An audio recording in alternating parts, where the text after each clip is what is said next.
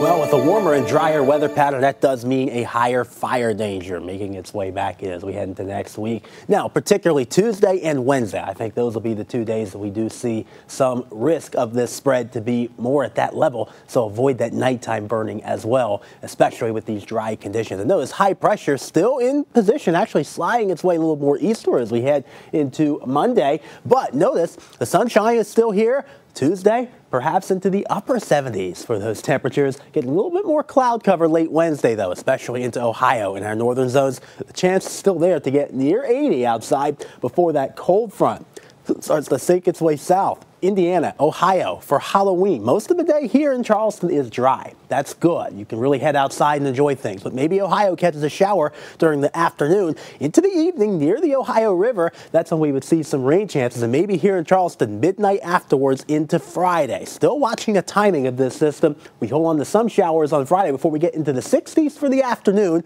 Plenty of sunshine around. And then another cool down Friday night and into Saturday. But high pressure making a return into the weekend. Sunshine will be falling back Saturday night into next Sunday, so 1 week from now. And the pattern does look warmer into November.